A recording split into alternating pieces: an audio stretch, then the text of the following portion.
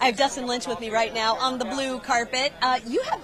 It is a blue carpet. I know. I haven't even got a chance to look down. Man, we've been in here getting after it. It's blue. All right. Well, it's funny because there are some events where I feel like it was CMT Awards. They have a pink carpet, and then you never know. Anyway, it's literally a blue carpet. It's great. I so love it. you have kind of like, I'm going to call it a little secret. Something happens for you tonight with your does. music. Tell me about it. Ain't a secret no more. New album drops at midnight, so we're kicking it off right here on the blue carpet with you. Yeah, that's amazing. Thank you. What are you looking forward to tonight with the event?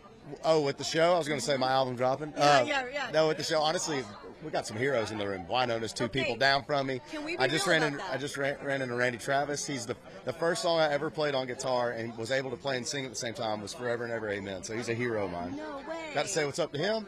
We got Toby Keith in the house. I know. I think I saw Garth Brooks is coming through. No way. I think I saw Is that. he really? We'll see. Maybe I made that up. I don't know. Okay, if he did, would it not be so funny if he was just like a rando in the audience? He might be. Hey, guys. It's like Garth would be out there eating popcorn and then like pop up with a microphone. That's how he goes. Right, yeah. Exactly.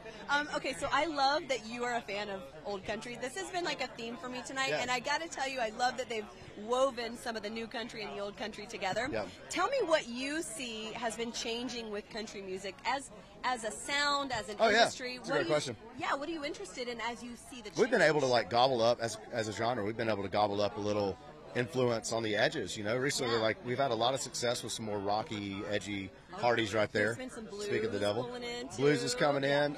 You know, the Morgan record is very like kind of hip hop track driven. Yeah. With his super strong country vocal. So I don't know. It's an awesome blend. We see that Morgan and Luke are topping the all genre charts worldwide, and like we have so many new eyes and ears on us right now. It's a lot of fun to be a part of it. What is inspiring you right now in the sound and the album that you're about to put out? All of that I just listed, but I would say what inspired me was just my personal journey of paying attention to inner conversations I've been having, and trying to figure out what the best version of myself is. I'm single right now, and I'm questioning like, okay, am I focusing enough on my personal life? Like I'm really happy with my career. So just tapping into those emotions and trying to get that out in the song form. Yeah, and I think people don't realize, outside looking in, they always want to think that life for you guys, and saying like for everybody on this carpet, the thought is that your life is perfect, but we forget you are still human. Still human. It's still a thing. Heartbreak still sucks. Yeah.